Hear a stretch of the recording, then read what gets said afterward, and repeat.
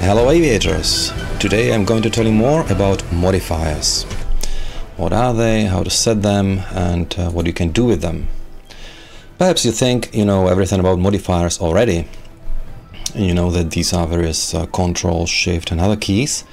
And this of course gives us more bindings possible. But not all simulations allow you to also add a modifier on your HOTAS or other gaming device, and this is a feature that DCS allows you to do, and it's great. I will not add this one because I already have one. It's called T-Mod.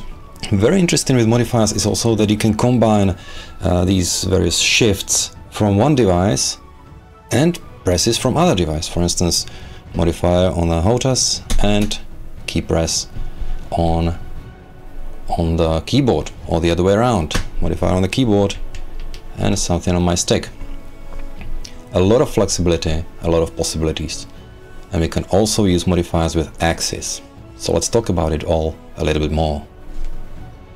Let's cover the simple case first, which is key presses or buttons on your HOTAS. When you have a function without modifier and another function with a modifier, or with two modifiers, everything works totally predictable. You know, we press the trigger with a modifier, it goes there.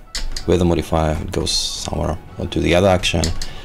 With two modifiers to another action. And if you press another modifier that you don't have any action assigned with that button, nothing happens. So this is very easy and it works as expected. By the way, in this window, you can actually just press the modifier and it will stay there. They will accumulate here. You don't have to hold them. This is handy when you want to use a modifier on one hand and some spring-loaded button press on another hand, which when it returns, it always goes through another, POV position. So I can just hold it there and then press OK with the mouse. Easy. How do modifiers interact with axes? It's a little bit different. Let's say I will add some spring-loaded axes here, and obviously you wouldn't use spring-loaded but for volume knob, but this is just a demonstration. And another modifier. So now when I press the modifier on my throttle, it works. If I press that left control and move the axis, it works. And if I don't have any modifiers, it works as well. It looks like with keyboard or other button presses, but it's not so. If I press left Alt, which is not defined as a modifier for the joy slider at all, it still works as the axis without a modifier. So it's actually very good. You can assign an axis with a modifier even, and if you don't use that modifier, then the axis acts like without modifier at all. Talking about modifiers and axes, there's also one neat side effect you can use. For instance, I have a modified, this thumbstick on Stack's throttle, and I use it for absolute horizontal shift camera view.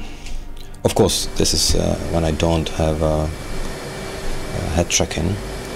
And when you are on some position and release the modifier, it will get stuck there. So this is cool, and even if you press the modifier for something else, if you don't move the axis, it will not, change the view. This function overload with modifiers is very useful for non-essential axes like light intensity or various volume knobs, where you're not afraid of sudden changes. Because, of course, you have to realize that the moment the axis is set differently for different modifier, the moment you use it with the original modifier, it will suddenly jump there, But for lights or volumes, it's not a problem. It's not like it will cause a critical maneuver or something. So if you use it for non-essential axes, you can overload a single or a few physical axes with many functions with these modifiers. I would encourage you to be a little bit brave with your modifiers as well, because sometimes you can get interesting results.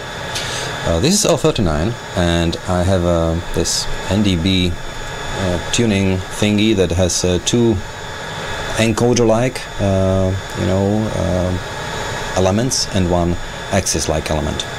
And I actually have two encoders and one axis close to each other, and when I press my secret modifier I can very easily change the frequency, and then if I press another modifier it's the same thing, the same encoders and the same axis for the outer NDB frequency. So it has a nice flow to it, I'm holding one modifier and the modifier chooses the inner or outer NDB, and then I use one encoder, another encoder, an axis for the elements there. In my case I actually used comma and period as my modifiers, and they also the layout kind of matches the layout of these buttons. They are next to each other. I know exactly which one is which. So sometimes adding kind of niche modifier can help you with some flow. Let's talk about some technical details with these modifiers. You notice that I have a T-mode modifier, and I actually have it on my stacks, so let's just pretend I'm going to add another button, and here you can rename it. So you can have, for instance, T-mod 2, let's say, and this is very cool because this gives the modifier a logical name, and all the binding files, all the files with keyboard and Horus bindings use these logical names. They are not the physical joy buttons 18 names, I wish I knew about this option to rename the modifier, because I actually migrated through a few low-end throttles, and on each of them I had a modifier, and I left the name as it was. And this name then appeared in front of the bindings, like joy button 18 plus joy button 2, for instance, from joystick, It was so confusing. But with names like T-mod or T1, T2, which I actually used in my internal notes, in my internal documents, it would be much more clear. And it can be so clear, just, use the name here, that's all. Now, it also allows for easier migration from one throttle to another, but you can't do it, at the same time. Sorry, I have to use the same name, because you can't use the same name, so you can't have multiple physical buttons with the same modifier name.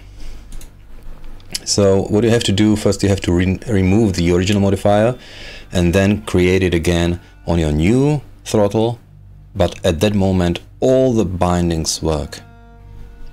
So as we just discussed, you can't have two physical buttons, not even on different devices, and give them the same modifier name.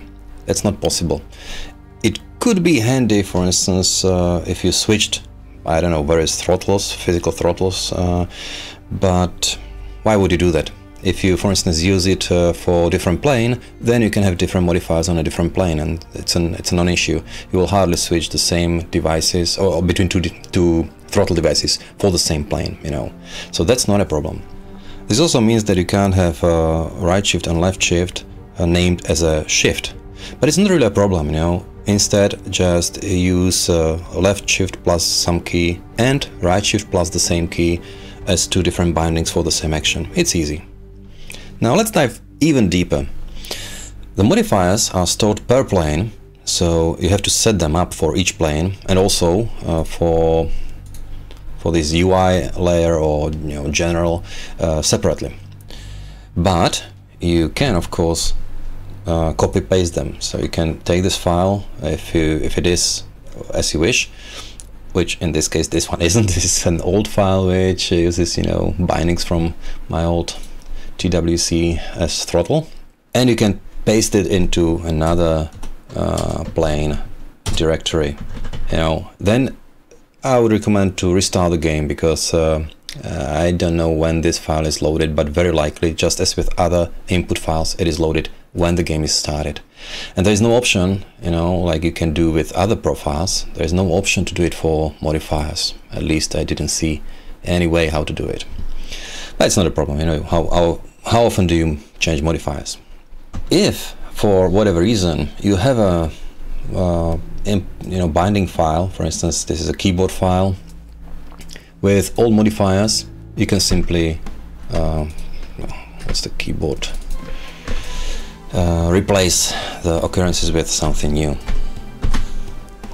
I will not do it here because in this case this file has more issues. It also uses old modifier for from keyboard and also has another modifier from DCS, so I'll have to work hard on this one. But it is possible if you switch a single shift or single modifier for another modifier. You just use the logical name, you know, the name you can write here, and you simply replace the old one for the new one, and you're done. So that's the beauty of it. That's the beauty of using the logical names.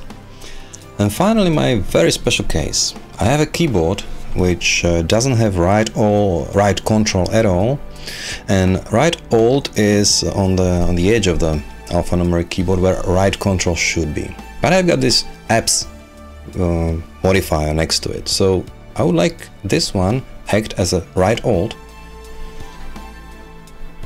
and it's very easy to do, you know. You just remove the right alt right control and start adding. This one will be right alt. Because of the collision you have to remove the original modifiers first, of course. And this one, right alt, will be right control. Trust me, it all makes sense for me. And I will save it, and now I have right control on the outer side of the numeric keyboard, alphanumeric keyboard, and it works. And right alt, oh, I don't know what is with right alt bound here. Yeah, it works as well. So to recap it, modifiers are specific per plane, but you can copy paste the file to another plane, and after you restart the game you're set. But sometimes it's easier to just do it in the GUI anyway. You can assign modifiers on your HOTAS, which is cool. Not all games allow it, and you can use any combinations of modifiers from any number of devices with a button press from any other device, and it still works. Axes act a little bit differently, because if you're not holding a modifier that is defined for that axis, the axis falls back to its defined non-modified function, which is actually very practical for many things, because I can't imagine I would overload my main roll and pitch axis, but for other axes that are multi-purpose, it is practical that if you're holding that axis and going to press some keyboard combination, it will not stop working when the modifier used is not modifier assigned to that axis. Okay, complicated. Let's go on. You can rename those modifiers. That is super cool. And if you have a keyboard like me, you can find your lost right control, for instance. And finally, get creative with your modifiers. Sometimes it's easier to create a new modifier for some obscure, unique function in some plane than to give it the same combination of keys that you use for other functions in different planes. It makes things much clearer mentally. And with that, I hope you learned something new about modifiers. Fly safe, and see you later.